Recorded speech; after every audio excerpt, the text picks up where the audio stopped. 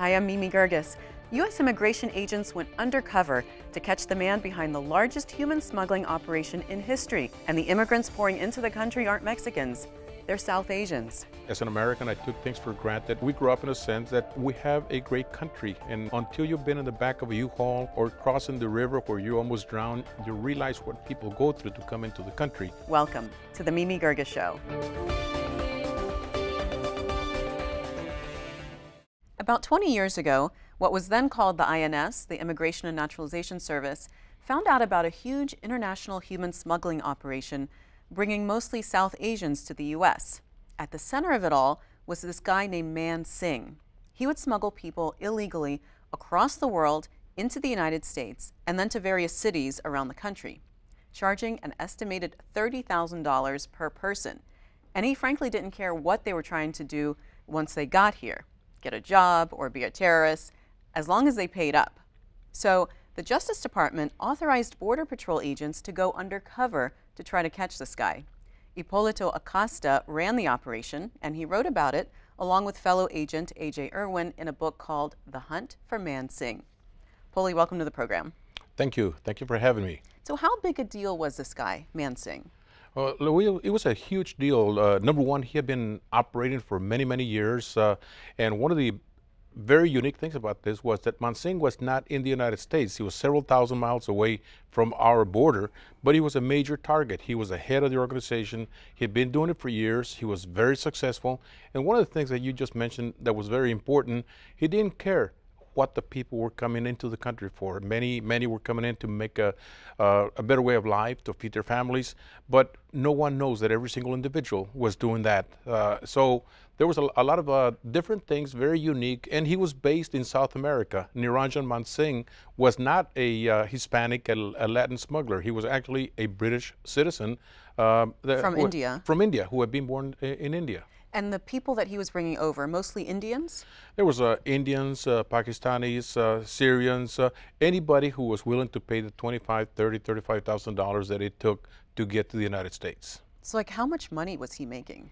Well, it's hard to say exactly how much money he was making himself, but when you figure that at any one time they could have 100 or 200 people in the pipeline, because remember that the people were coming in from Southeast Asia.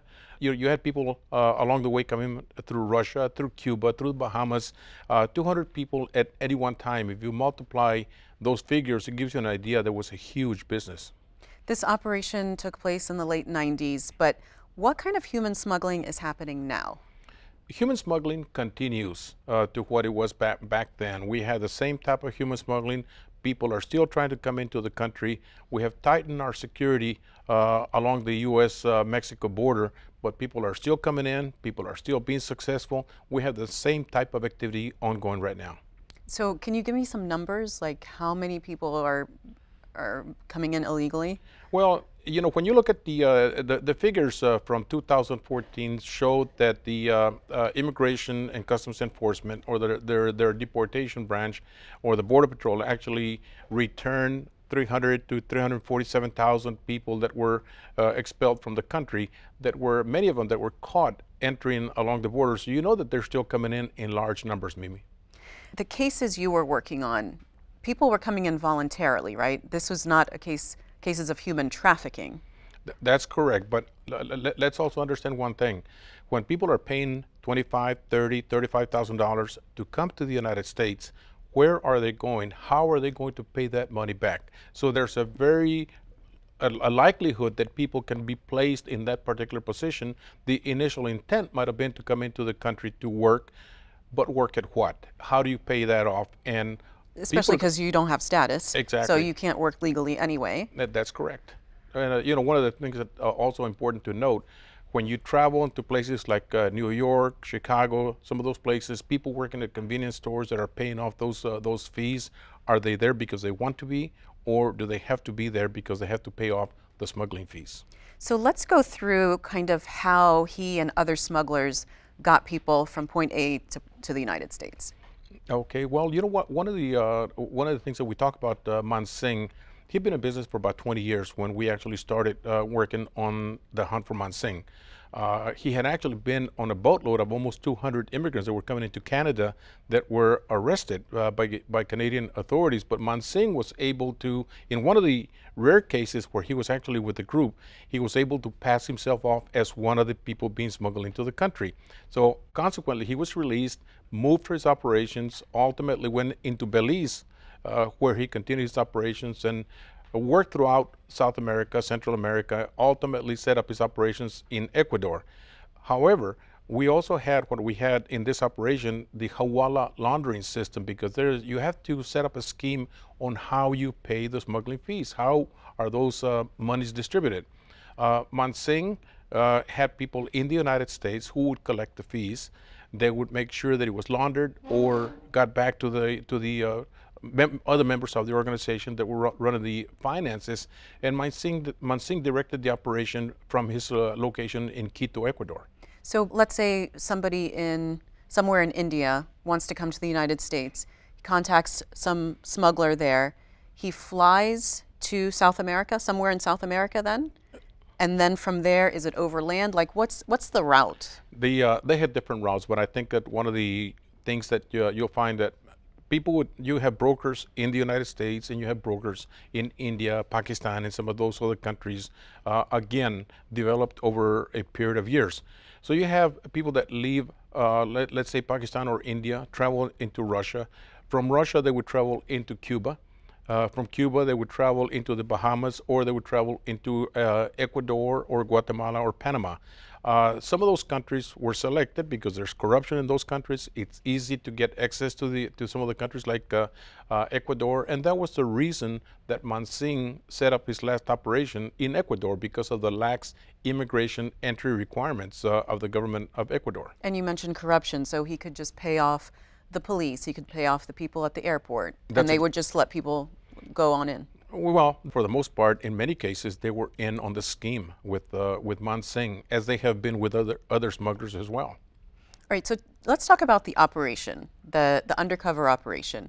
How was it set up, and what the purpose was to find him, to catch him, to get information about him? What? Well, interestingly enough, Mansingh had been operating for years before we actually had a coordinated investigation on him. But what had happened was that one of his subordinates was a pilot that was actually smuggling people from the South Texas border into Dallas, into Oklahoma, and then they would be distributed to other parts of the country. Ironically, this pilot was building up his flying time so he could later on become a commercial pilot. So he found a way to get paid, smuggle people into the country, ultimately realized that he was making less money than some of the other smugglers, so he continued the operation, and he attempted to jump over some of the people that he was working with, and ultimately met with Mansingh in Quito, Ecuador. This pilot became part of our investigation. He was arrested. He started giving us information. And he always knew that he was doing something illegal, right? Oh yes. Okay. Yeah, there's no doubt. He knew exactly that he knew exactly what he was doing, but his purpose at that time was build up his flying time. And when he found out that he could make money at the same time, good money, make very good money, and of course it was very attractive to him. That's how the investigation started. Ultimately, we set up a plan so we could submit it to the Department of Justice, so we could do an undercover operation targeting Mansingh and other members of the organization, and that's how we got started. Do you worry, Poli, that you making public the details of this undercover investigation will give valuable information to smugglers? Well, there's no information in our book that's not known, that's not a public record. It's things that smugglers already know. Certainly, they are always wary, maybe, of having undercover agents infiltrate their organizations. And, I'm proud to say that in my book, The Hunt for Mansingh, and my first book, The Shadow Catcher, I detail a lot of those operations. They're ongoing. Does it provide them a glimpse of how we operate? Probably so, but it's nothing that we're revealing that's a secret. So the operation itself was called Seek and Keep, and you posed as a Mexican smuggler offering to move people for Mansingh. How does that work? Do you actually go in and say, "Hi, I'm a smuggler. I'd like to work with you"? Well, actually, Really, I'm not an agent. well, the first thing we need to do, of course, you set up a scheme. You get approval from the Department of Justice to get it done. But before we even did that, of course, we had already infiltrated his organization through the use of a confidential informant that knew Mansing personally. He introduced me to Mansing in Quito, Ecuador. I was the first U.S. agent that had ever laid eyes on Mansing, the first agent that actually had spoken to Mansing. The information was already known as to his activities, but nobody had ever gotten to that particular point. You know, it was a risky attempt because I had no backup in Quito, Ecuador. I was by myself. But we were ultimately successful in meeting with Niranjan Mansing in Quito, Ecuador, and later on, one of his proteges who became just as big as Mansing in the operation. Yeah, this is Nick Diaz. That's correct. That's not his real name. He's actually an Indian guy. Tell us about him and what he was doing and how you were able to catch him. Well, Nick Diaz, who was actually Nitin Shetty, was based in the Bahamas and Ecuador. He decided that after being smuggled himself by members of the Mansing organization, saw that there was profits in being made. He loved the operation. He actually came to the United States, was smuggled into Arizona and into California, ultimately went back into Quito, Ecuador, and became Mansing's biggest competitor. Nick was an excellent smuggler. He was organized, a very bright individual. He had actually started working as a human smuggler many years before being smuggled by Mansing, when he actually started getting some of his clients on ships, on Greek ships, that he was able to provide counterfeit documents as seamen so they could get smuggled to the United States. So how did you catch him? Well, Nick Diaz, we also had one of our informants infiltrate his organization. He was very leery about meeting with me, but one of the things that was attractive, that I told him that I was a Mexican rancher with an airplane that we could use for smuggling. Nick himself, by the way, had a couple of pilots that were working for him in the Bahamas. He had people at the airport, corrupt officials working with him as well. And ultimately, that's the net that I had to infiltrate in the Bahamas. So on the one hand, I was dealing with Mansing, and on the other hand, I was dealing with Nick Diaz and telling both of them that I was dealing exclusively with them. So it was a little bit of a risky venture. And they actually did work with you. So they sent you clients, so to speak, to get smuggled into the United States, and you actually moved people. I did. Mansing's clients would be transported on American Airlines. Of course, we did the proper vetting. We got the proper permission from the Department of Justice to make sure that we had no terrorists that were infiltrating our country. And then we would meet them in Miami. As far as the Bahamas was concerned, I actually went to the Bahamas. I met with Nick Diaz. I met with his coordinator, an individual that we know as Gulu, that we mentioned in the hunt for Mansing, and we actually transported numerous clients for Nick Diaz that we used as witnesses against him when we took the operation down. Was there at any point in this operation that you were actually in danger? Well, I think there's always the danger of being recognized, and I had already been an agent for more than 20 years. I had done many undercover operations during that period of time. We had an issue in the Bahamas when an airport official attempted to stop our airplane from taking off. When we took Nick Diaz down, we learned that the officials, the Bahamian officials that had been assigned to us, had actually been on his payroll as well.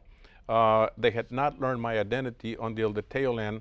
And when Nick Diaz was actually arrested, we had to be escorted out of the country because we received information that some of his thugs were actually going to the hotel where we were staying to kill get you. at me and the agent that was my partner at the time.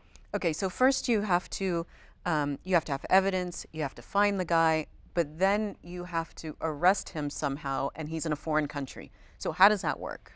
Well, through our diplomatic mission, we had meetings with the top level officials of the Bahamian government. We actually went to an official who at one time was the Attorney General of the Bahamas, and she was very she was excellent in cooperating during our investigation, kept it very confidential, and ultimately they expelled Nick Diaz. We transported Nick Diaz to Miami on an airplane that I rented to get him to the country. But the official, we cannot arrest somebody in a foreign country, so we have to engender the cooperation of the foreign officials, and we did. A.J. Irwin, my partner, who was an excellent cool case agent with me on this case, had been meeting with our diplomatic mission. We had an excellent Deputy Chief of Mission, Pamela Bridgewater, who represented us in meetings with the Bahamian officials, and we were successful in getting him out of the country, as we were in getting Mansing later on out of Venezuela. You talk in the book about all the bureaucracy and the infighting, the jealousies, one office trying to sabotage the whole operation. I mean, this doesn't give the American public a lot of confidence in our immigration services. Well, I don't think it's just the immigration services. I think you find in-house bickering in all agencies, whether it's DEA or the FBI. I'm sure that they've gone through some of the same turmoil that we did during this operation. We have obstacles from within, Mimi, that unfortunately arise. We had agents that complained because they had not been allowed to participate in the case. We even had some agents that filed a discrimination complaint because they were Anglo agents that said they were not given the opportunity to work on the case, which They're is like, not how come these Spanish-speaking guys get to do all the work in Central America? Exactly, and we actually had a very diversified group. But we had those type of obstacles. We had an issue when I first presented the case for approval from the Undercover Review Committee, denied our application for an operation, and we ultimately appealed the denial. That had never been done before, and we were successful in getting the Department of Justice to overturn their Undercover Review Committee and allow us, and the Undercover Review Committee had actually turned us down because they considered the case very risky, very dangerous for the people that we were dealing with outside the country, and ultimately we were able to get the approval that we needed. Where is Mansing now? Mansing, the last we heard, went back to England, and one of the good things about this case was that the purpose of an operation is to terminate the criminal activity. Mansing left human smuggling and went back to England, and that we know of never went back into human smuggling. But other people have replaced him. So, I mean, what impact did we ultimately have with this operation? Well, it sends a strong message. Number one, I've mentioned to you before in one of the things that's important for me is that our security can never be compromised, and we have agents that work in and day out, trying to ensure the security of our country. And there is no doubt that other organizations, just like in drug smuggling, are going to pop up. But we are just as committed in securing our borders and keeping our country safe. And it was back then, and it is now. In another undercover operation that you participated in, you posed as a migrant actually being smuggled. What was that experience like? Actually, I did it many times, and what was unique during my first operation that I actually crossed the river by myself as I was being smuggled into the country. I almost drowned. And it was ironic. I was evading detection coming into my own country, and I almost drowned the first time around. On another occasion, I was actually in the back of a U-Haul with a number of migrants that had I not been being smuggled, they probably would have died because the smuggler was going to abandon them in a snowstorm in northern Texas. So it was challenging. It was very different in terms of being the first agent of the U.S. government to get smuggled from Mexico all the way to Chicago in order to identify the main smugglers. But that became a trademark of my career, Mimi, that I went after the biggest smugglers. I probably did more than 100 undercover operations throughout my career, and I'm glad to share that with the public. In my books, The Shadow Catcher and The Hunt for Mansing, and my third book, which, by the way, will be released in March of next year. Let's talk about solutions. What do you think of the idea to build a wall between Mexico and the United States? Well, I think that we should build the wall, but without having to construct the wall. And I think that's something that our leaders need to understand. Number one is that we have to find a solution by using commonsensical approaches to the immigration issue, which is complex, but we do have solutions. We should not build a wall per se, but we can construct a wall. We can build a wall without constructing one by enforcing immigration law. We need to give it the attention that it needs, and that's not what we're doing. Are you saying more enforcement along the border? So just more bodies? No, actually, we had in my view, we have the appropriate agents along the border, but the negligence in our immigration system has been never having an appropriate interior enforcement strategy or compliance. Employers are the magnet that attract people to come into the country, and for years and years, it's been neglected. Our leaders have never made it an issue of enforcing immigration law inside the United States. We have a large number of people that come into the country with visas that abuse their stay and don't leave. There's no strategy to go after those individuals. The audits that are done inside the United States are minimal. And as a consequence, employers take a chance that they're not going to be audited, and it's easier to make large profits and not worry about immigration enforcement. So once they're here, do you think they should be deported? There should be a more robust process of deporting people that are here, whether they've overstayed their visas or they've been smuggled in somehow? I think we should have been consistent, because what has happened is that we were the magnet that brought these people into the country. Once they got smuggled and beyond the borders of the United States, or they entered with visas, the likelihood of people being arrested and removed were minimal.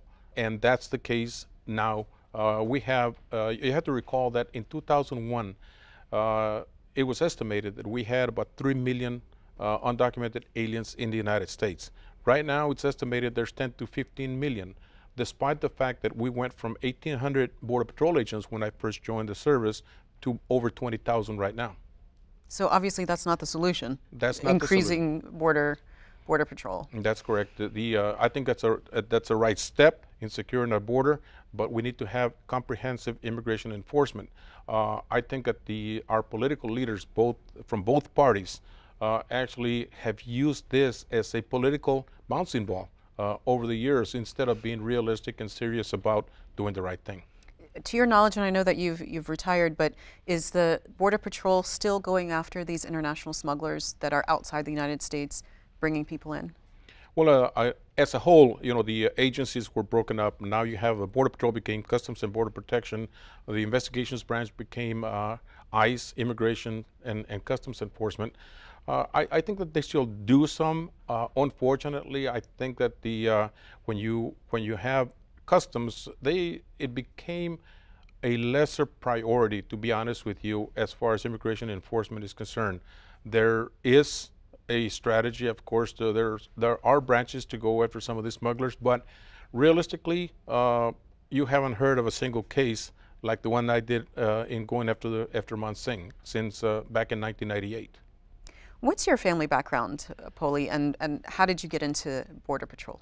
My grandparents were originally from Mexico. My parents were born in Texas. I grew up along the Texas-Mexico border.